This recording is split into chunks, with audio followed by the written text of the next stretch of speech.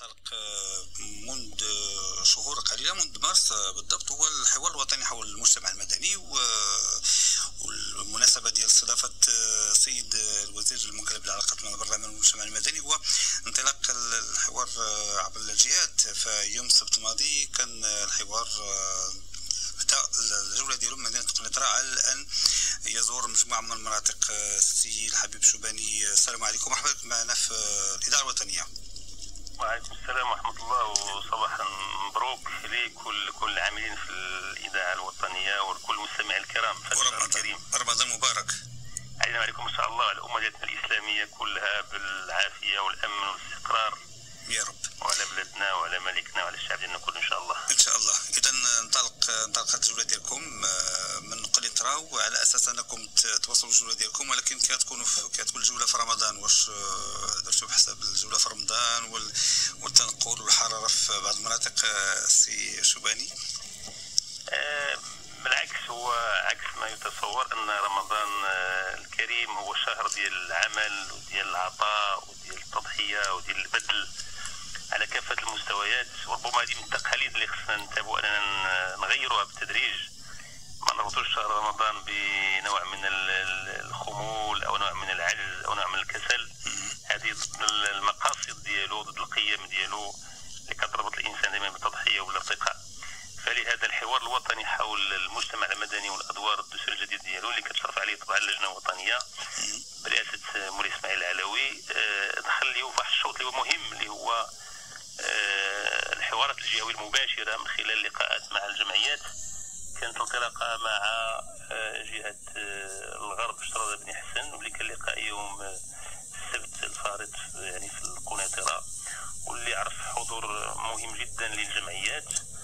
وغادي يمتد ان شاء الله بعد ذلك الى الجوله الثانيه غتكون في الداخله، ومن بعد غادي تواكب هذه الفعاليات الجهويه اللي كيتشمل ان شاء الله جميع جهات المملكه في اطار الانصات والتفاعل مع الجمعيات من اجل الاجابه على الاشكالات اللي طرحناها اليوم في هذا الحوار، اللي في قضايا الدستور، اللي هي سؤال تفعيل الدستور، وسؤال تاهيل الحياه الجمعويه، وسؤال انتاج ميثاق شرف يعني للديمقراطيه التشاركيه. نعم، اذا هذه الجوله غتنطلق هي من اليات الحوار اللي غتتبع اللجنه في هذه الجولات كلها. بالضبط اللجنه وضعت واحد الاستراتيجيه مندمجه متكامله باش تحقق اوسع استماع ممكن واوسع تفاعل ممكن مع الجمعيات. بالاضافه الندوات المركزيه اللي غتكون على المستوى المركزي، كاين اليه الندوات الجهويه والحوار الجهوي طبعا مفتوح، وكاين اليه الانصات اللي غادي يوقع فيها الانصات لواحد المجموعه من الجمعيات بواحد المعايير ومواصفات معينه اللي غتكون فيها تفاعل مباشر ونوعي. وكاين طبعا اليه تلقي كذلك المذكرات والاقتراحات من خلال الموقع اللي هو الان عند واحد العمليه اشهاريه واسعه اللي هو حوار مدني 2013. هذا الموقع اللي غادي تلقى من خلال اللجنه المذكرات والمقترحات ديال الجمعيات في مختلف الاشكالات المرتبطه اليوم بالتاهيل ديال الحياه الجمعويه وتفعيل الدستور.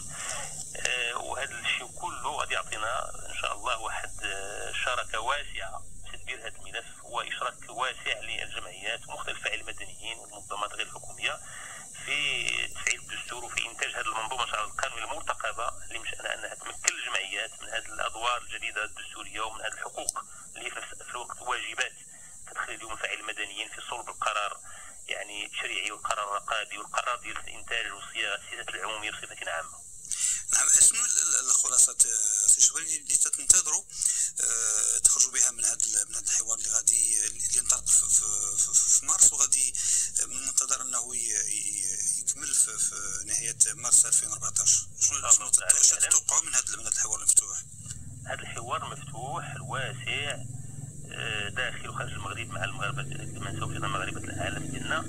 الهدف منه هو اننا نصيغوا بشكل جماعي واحد الارضيات اللي غتكون منطلق لصياغه مجموعه من القوانين، مثلا القانون التنظيمي المتعلق بالعرائض، القانون التنظيمي المتعلق بالملتمسات ديال التشريع، كذلك المؤسسات اللي الدستور يمكن الحي عليها بحال المجلس الاستشاري للحياه الجمعويه وطبعا الشباب. هذه المؤسسه اليوم اللي غتكون عندها واحد يعني هي مؤسسه دستوريه، خص الجمعيات اليوم يشاركوا باقتراحاتهم كيف كيتصوروها في كل تفاصيلها، يعني في التكوين، في الاختصاصات، في التدبير ديالها الى اخره. مرتبطه بالحياه الجمعويه اليوم. كيفاش اليوم كتنشا عندنا الجمعيات في المغرب؟ واش هذا الوضع القانوني اليوم هو وضع سليم مريح ما فيه اختلالات؟ كيفاش اليوم خصنا نوسعوا حريه تاسيس الجمعيات؟ كيفاش اليوم خصها تكون عندنا الجمعيات كتدور بطريقه اكثر ديمقراطيه في تدبيرها الداخلي؟ كيفاش اليوم نخلقوا من الجمعيات واحد القطاع مشغل اللي تولي عندنا فيه واحد الصنف جديد من العاملين الاجتماعيين، اللي ما يبقاش عندنا التصنيف الثنائي الكلاسيكي ديال يعني انسان اما خدام مع الدوله ولا خدام في القطاع الخاص القطاع الحر. اليوم الجمعيات هي مؤسسات اللي نرتقوا بها باش تولي مؤسسات تشغيل في اطار شراكه مع الدوله، مع ايضا موضوع التدبير المالي الجمعيات الحكمه ديالو، علاقته بالمسؤول المحاسبه، كذلك تكافؤ الفرص في خروج الجمعيات الى الدعم العمومي سواء تعلق بالجماعه الترابيه او مع الدوله مؤسسه عموميه مع الخارج كذلك. يعني واحد المجموعه كبيره من الاسئله اليوم. والقانون ديال العمل الطوعي، ما عندناش في المغرب قانون العمل الطوعي، مجموعه من الامور مرتبطه اليوم بتدبير الجمعيات وبتاهيلها لكي تكون فعلا مؤسسات تقدم الخدمه للمجتمع في تناغم خلاق ومبدع وتكاملي مع الدوله، مع القطاع الخاص، مع المؤسسات العموميه، مع الشراكات الدوليه. وطبعا كاين سؤال مهم جدا هو ايضا كنتسناو من هذا الحوار نطلعوا ان شاء الله واحد ميثاق شرف وطني بمثابه واحد المنظومه القيم من الممارسات، من المبادئ، من المسلكيات، من الممارسات الفضلى اللي خص اليوم يتحلوا بالفعل الجمعويين العاملين الطوعيين باش يقدموا واحد الصوره يعني مشرقه ويراكموا الايجابيات اللي في حياه الجمعيات تراكمت منذ مده طويله ويتخلاوا على السلبيات ويقدموا واحد النموذج مشرف ديال العمل الطوعي في المغرب. نعم سي شوباني، واش درتوا احصاء الجمعيات في المغرب عبر التراب الوطني؟ هذه من الثغرات اللي كاينه ايضا باش نسجلوها بوضوح، هو انه ما عندناش اليوم سجل وطني للجمعيات. ما عندناش كل جمعيه عندها واحد الرقم ديالها وطني يميزها وعنده واحد الوضع اعتباري. عندنا اليوم ارقام يعني اللي هي مثلا عند وزاره الداخليه بحكم يعني التصريح اللي كيتم واللي اليوم كتجاوز يعني 90,000 جمعيه، ولكن لا نملك سجل وطني، لا نملك يعني قاعده معطيات دقيقه اللي يمكن تكون رانا اشاره واضعي السياسات العموميه سواء كانت حكومه او كان مثلا مشرعين في البرلمان او كان باحثين، او هذا ايضا من الثغرات اللي نشوف ان شاء الله نخرجوا بواحد الاطار قانوني منظم لهذا الوضع باش يولي عندنا يعني هذا يعني القطاع ديال الجمعيات في المغرب يولي قطاع يعني واضح شفاف معطياته دقيقه ويسمح بالتعامل معه بوضوح وبوضع سياسات. نعم، حيث من هذا الباب سي حبيب شوباني كيعتبروا ان اطلاق هذا الحوار هو طريقه لإعادة النظر في طريقة شغل الجمعيات وكذلك مراقبة العمل ديالنا. للأسف كثير من الجمعيات في 90,000 واحد النسبة كبيرة غائبة في الميدان، التسيير ديالها شوية تشوبه كثير من المشاكل. واش من خلال هذا الحوار هذا من بعد ما تكملوا هذا الحوار في نهاية السنة القادمة إن شاء الله غادي يكون عندكم واحد التصور، تعرفوا شكون الجمعية اللي فعلا تستحق أن تحمل الاسم هذا وممكن لها تساهم في التنمية المحلية، وكاين اللي غادي ما يبقاش عندها وجود، ما يبقاش تاخذ أي جمعية ترخيص. كاين جمعيات اللي فيها جوج الناس ثلاث الناس، كاين اللي فيها غير الرئيس وأمين المال، كاين بعض اللي تنسمعوا حنا، وكاين بعض الناس اللي هما من يبدا الحوار كانوا ضد هذا الحوار هذا، بدعوا انهم ما مشاركينش فيه، بدعوا انه الغرض هو فقط المراقبه. شنو غتقول لا، هذا نتج على سوء فهم وتسرع في انتاج المواقف تجاه هذه المبادره الحكوميه. واعتقد انه كثير من الناس اللي كان عندهم مواقف متسرعه بداو كيفهموا حقيقه الحوار والغايات ديالو. احنا الحكومه ماشي مهمه ان تقيد الحريات او ان تكون رقيبا على الجمعيات. الجمعيات ما عندها اي قيمه الا ما كانت مستقله ولا ما كانت عندها الحريه في التاسيس والمبادره. احنا لا يهمنا جمعيه خدامه ولا ما خدامش، احنا كيهمنا اليوم اننا نساهموا في ادخال مزيد من الفعاليه وتثمين الفعل الجمعوي ويكون خاضع لقواعد المنافسه والترقي المبني على الاستحقاق بحال جميع القطاعات. الجمعيه خدامه شغلها مع المجتمع، لانه اللي كيحكم في نهايه المطاف على الاداء الجمعيات هو المجتمع اللي كتخلق فيه واللي كتفاعل معاه. لكن يعني الدوله مسؤوليتها ومن واجبها انها توضع واحد شراكه طبعا وبعمل تشاركي واحد المنظومه قانونيه اللي كتسمح بتكمين هذه المجهودات وعدم المساواه وعدم ترك فرصه للمساواه بين من يعمل ومن لا يعمل، بين من يجد ومن لا يجد. الدول كثيره دول متقدمه عندها مثلا تصنيف للجمعيات، بحال نضرب واحد المثال شويه تقريبي، هو بحال في عالم الكره عندنا مثلا يعني الصنف الف والصنف باء والصنف جيم، كاين واحد الترتيب معين اليوم يمكن تخلق للاسف الشديد يمكن اليوم تخلق جمعيه اليوم وتدخل في واحد المشاريع كبيره ما عندهاش، ويمكن توجد واحد الجمعيه اللي عندها 15 عام و20 عام و30 سنه مثلا وهي خدامه ومحرومه انها تدخل واحد العالم ديال التنافس في مشاريع معينه في الشراكات. يعني كاين واحد العمل ايضا يمكن نسميوه عمل ديال ضعف الحكامه في هذا المجال القطاع الجمعوي.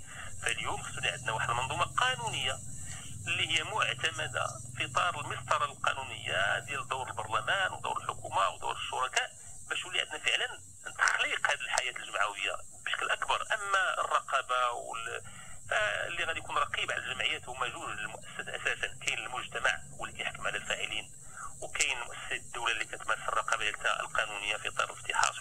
هذا خصو يميكس على باش يكون الجمعيات في هذا المستوى اللي ذكرت يا سي شوباني، باش يكون الجمعيات في هذا المستوى هذا اللي ذكرتي الان واللي هذا هو الطموح ديال المغاربه كلهم، شنو هي الاستراتيجيه ديال الوزاره الى جانب هذه الحوارات لتقويه المجال ديال المجتمع المدني والاشتغال ديال المجتمع المدني؟ كاين في كل الدول المتقدمه في هذا المجال كاين جوج المداخل اساسيه.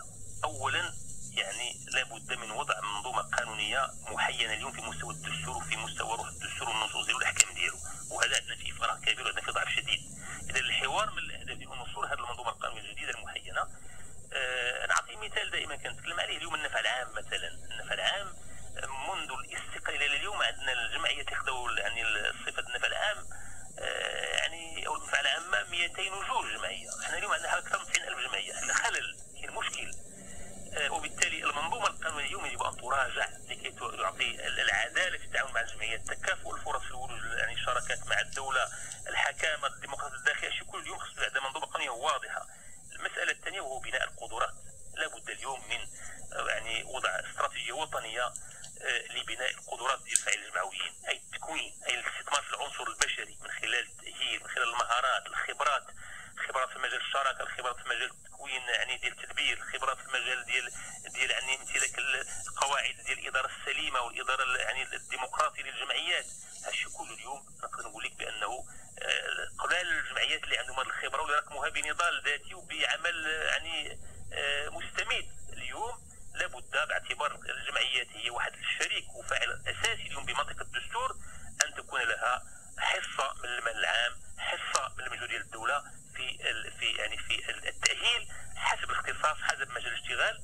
وطبعا هادشي كله الغايه منه حول القطاع الجمعوي الى قطاع ثالث يعني الى جانب القطاع العام ويساهم في التنميه في البلاد. السي الحبيب شوباني، شكرا لك. تنذكر بانكم انتم الوزير المكلف بالعلاقات مع البرلمان والمجتمع المدني، كنتوا ضيف في صباح بلادي.